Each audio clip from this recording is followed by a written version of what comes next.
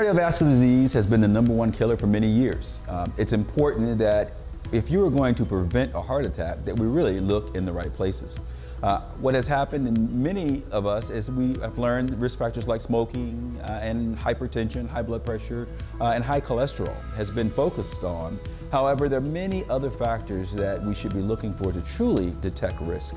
I can tell you that in my practice, if I were just to look at those traditional risk factors, we may miss up to 50% of the people who are at high risk of having a heart attack.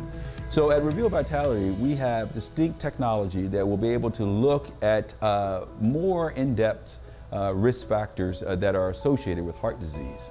For example, we have technology that looks at what we call endothelial function or microvascular function, or the small vessel function, which can contribute to heart disease.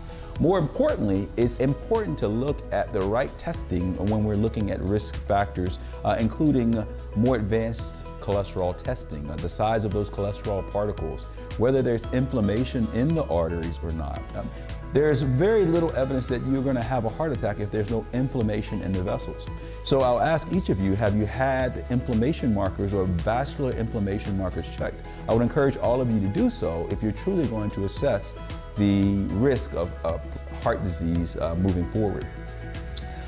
Other things with respect to heart disease, I think it's very important to understand our nervous system, because our nervous system has a lot of input on how our heart functions. For example, when we start to think about people with rhythm disturbances, atrial fibrillation, atrial flutter, well, a lot of that is driven by stress hormone imbalance, but also driven by autonomic nervous system, sympathetic tone being very high. And what is sympathetic tone? That's adrenaline. That's that's what drives a lot of these arrhythmia issues. And in today's society, where everybody is quote unquote stressed out, we're all dealing with a lot of sympathetic, high sympathetic tone.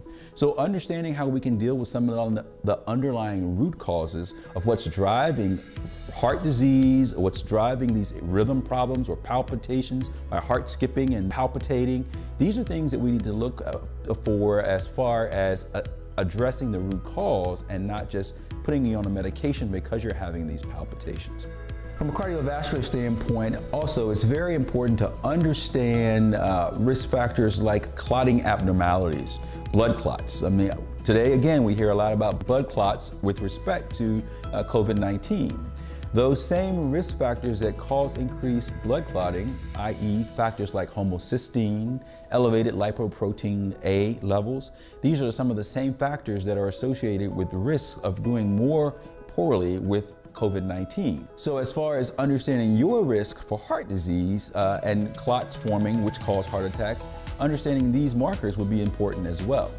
In conclusion, heart disease is much more than just how high your cholesterol is.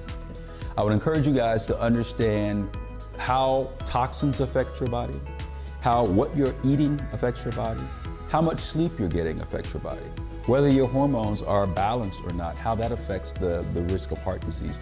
All of these things are important in assessing your risk of developing underlying heart disease. And I would encourage you, if you're interested in learning more about truly knowing your risk of heart disease, to contact us here at Reveal Vitality.